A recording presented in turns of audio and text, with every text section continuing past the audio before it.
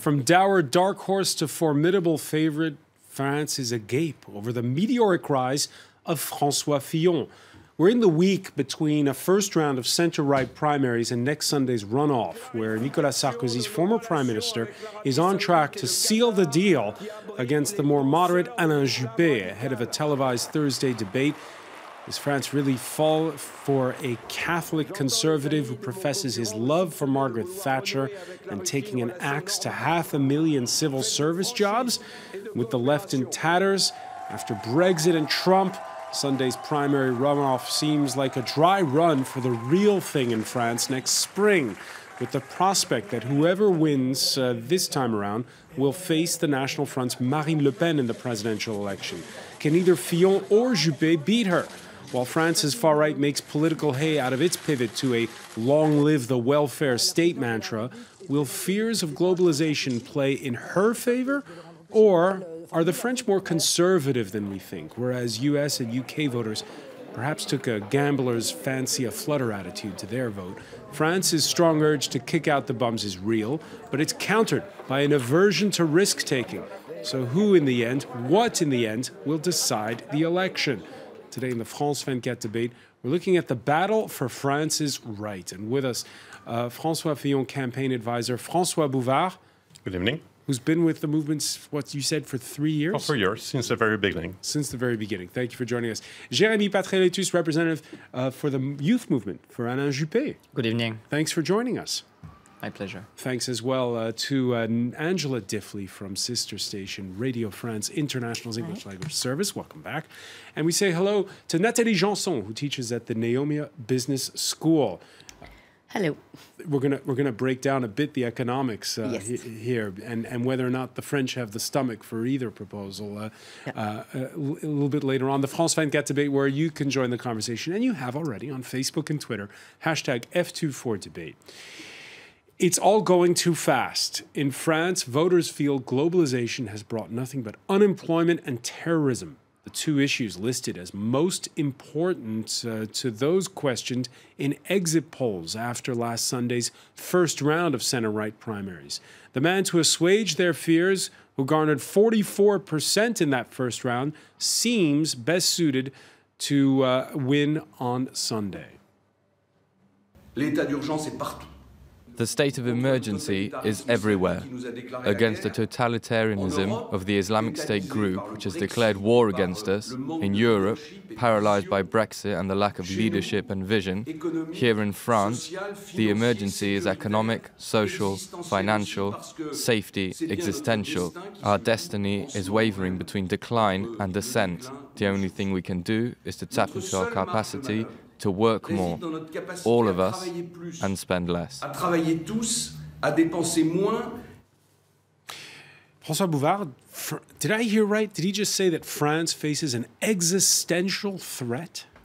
I think that's right, absolutely. And we see that today with the public debt that we have, which is almost 100% of GDP, with the threat of the raise of the interest rate, with the unemployment, which is at 10%, people are concerned, and there is an existential, debate as well that needs to be put on the table. Isn't he overblowing it a little bit? I mean, an existential threat?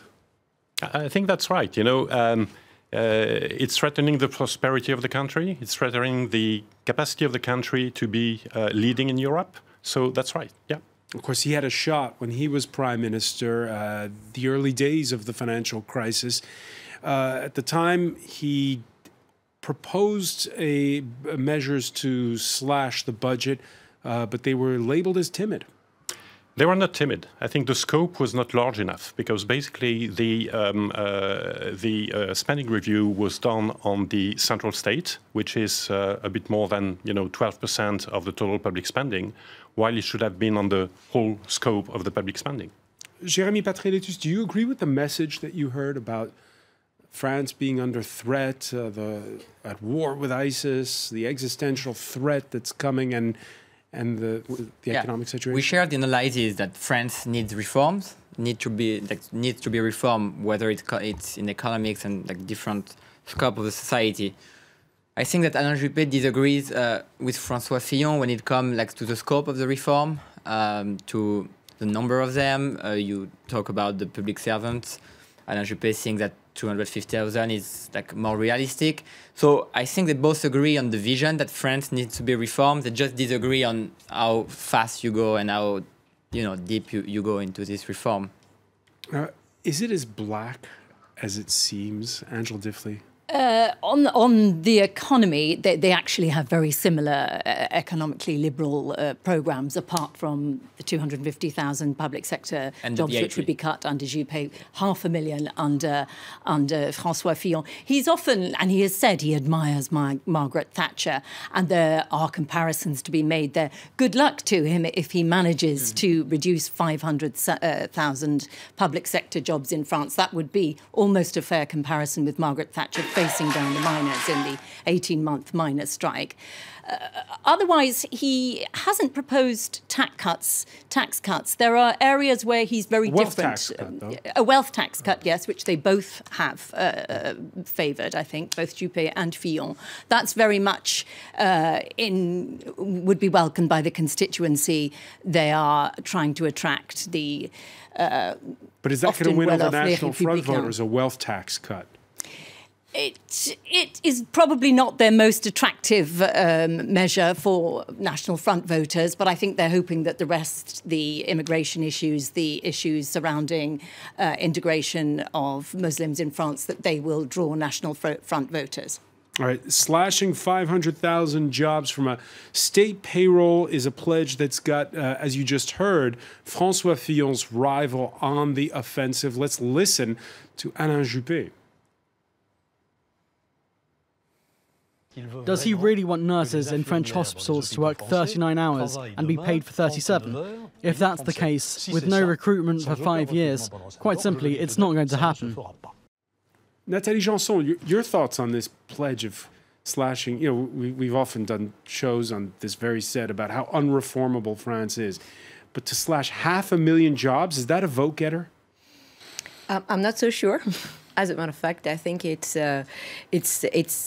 considering the French and the conservative way, and they really like the welfare state, and they are quite of kind of pride of their welfare state as well. I'm not so sure you're going to succeed on that. Of course, this is a primary, right? So, yeah, it's a primary. So speaking to voters from the right and the center right. Yes. So will that work with those voters? Yeah, I would say because it's what they believe that if the French state wants to survive in the long run, it really needs to get a deep reform, and that goes through the slashing of the number of public servants, and you do that only if you reform at the same time the private job market, because if you don't hire as much public servant, then it means that you hired private sector. So that means what? Reducing payroll taxes, this kind of thing? Yeah. You definitely need to do both at the same time, because otherwise it doesn't work, because you can't. All right, on the hashtag F24 debate, big debate tonight. RE conservative French primaries. Juppé can still flip the tables. Fillon's plan is radical, bold, but is it feasible? Yeah, it's feasible. And by the way, it's not about pleasing the voters. It's about doing what's right for the country. And I don't agree with what Mr. Juppé said, because we are not going to freeze hiring in public sector. If you look at the next 5 years, you've got 1.1 million civil servants being contractual or fonctionnaires who are going to leave. Okay, that's a natural leave. So we are talking about, not replacing 500,000 out of 1.1 million. So it means we will be still recruiting 600,000 to renew, the workforce of the civil servants. The police, for instance, still smarting from what they say was the lessening of their payroll under the government of Nicolas Sarkozy and François Fillon. We will not reduce the headcount of the police, and we will increase the headcount in justice, for example. So it will be different than what was done in 2007, because it will not be 1 out of 2 across the board, but on targeted administrations. That's actually that's not made very clear. No, exactly. And I don't think people are fully aware that the police force. No, if I may, it's very clear if you read the program. If I may, but Fillon, if he hopes to win, needs to get that out there. There are so many questions, and I think tonight he will be able to answer it. But on the first place, he said that it would be public servants, and now you said that it also includes contractual people, which is kind of different. So on many different issues, same thing for VAT. He started by saying that you will increase the VAT by 3.5, and then now it's two points. So there is a need for clarification, because like a policeman or a nurse, it's not a contractual, it's a public servant. Let me address this point. We always said that we would reduce the workforce in the public sector, okay, by 500,000. So this is, clear from the beginning. And as we all know, in civil servants, you've got people who are fonctionnaires, titulaire, and you've got people under contract. And actually, if you look at the way to reduce the workforce in the public sector in many countries, the only way to do it is to go from the status of fonctionnaire to contractual. So this is the way we go. On the VAT... So wait a minute, you're saying make job security more precarious for things like teachers and postmen and this kind of thing? It's not a question of precarity. If you take defense in France, for many, many years, the military have been contractual. Okay? It's not precary. It's contracts that can be extended for many years. It's a matter of not having a status that puts you in the civil service forever and to pay the pensions forever. So it's a matter of managing the workforce. Then it has to be clear. The question was right. Will we have teachers, policemen, and nurses that would be contractual? That's a debate. I mean, he has to go in these issues and answer them. And I would add, something. As a prime minister over his entire term between 2007 and 2012, François Fillon, as a prime minister, he cut only 100,000, a little bit more jobs. So I actually there is a question about that. Those people watching tonight don't really care whether it's 500,000 or 250,000. Either way, it's a lot for France. Either way, there will be a huge fuss about it.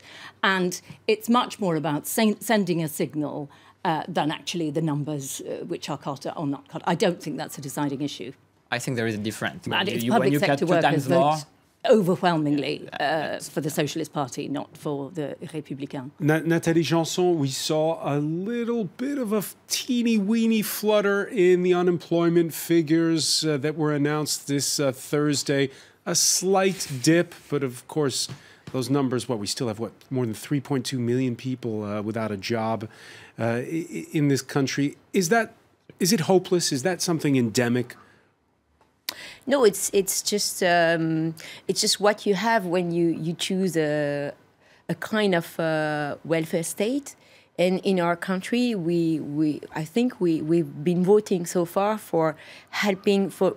We better like paying someone not doing a certain kind of job than just having someone working. So it's really a different view. I think we really have that difference with the Anglo-Saxon view.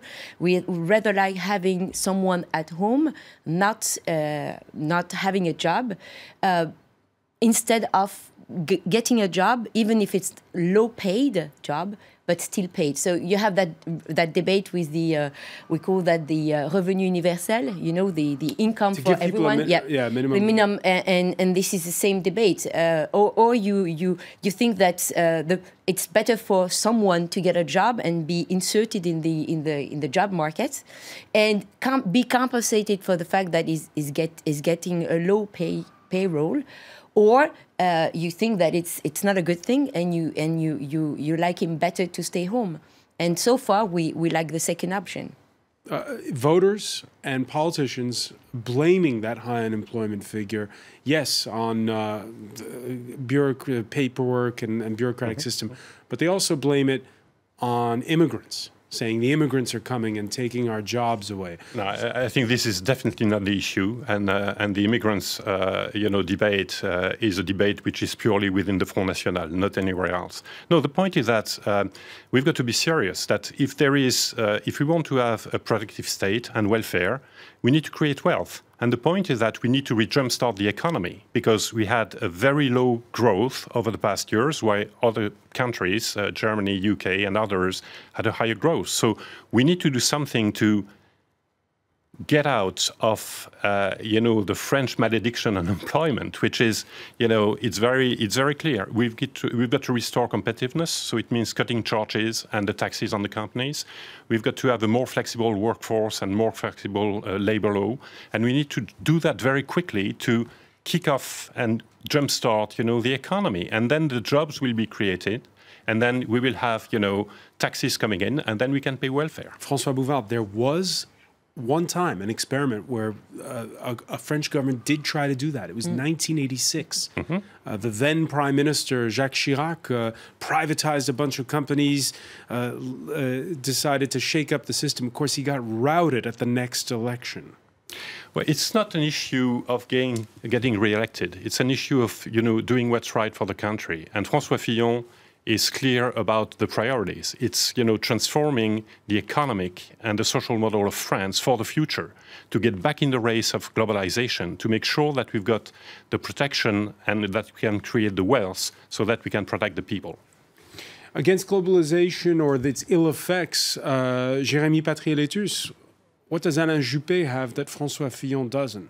I think he has this vision that now there is kind of two Frances. And as a youth supporter, I mean, we really see that there is like a youth and a friend that takes benefits of the globalization, that is open to the world. And you have another friend, a more rural one, that actually voted more for François Fillon last Sunday, that doesn't benefit from globalization and like has a need for protection. And Alain Juppé, and it has been his entire vision, and it's his vision and ambition for France, said that he wants to reconcile these two Frances. And it was this concept of happy identity heureuse, which was mocked. But actually, it was not a bad concept. What does it mean? It's not the state of now. It was an objective. It was a vision for France to reconcile these two Frances. Because you cannot have one that takes benefit of globalization and one that just, is scared and doesn't benefit from it. Where have you seen that François Fillon was dividing the people? I don't get that. I mean, you take the program of François Fillon, and it's for the elder, for the youth, it's for people in rural areas, it's for people in the cities. So I don't see where the divide is. But many people, and again, one of the far-right successes is tapping into voters who used to vote for the left and who like the social safety net, and they have the feeling that François Fillon is going to take that away.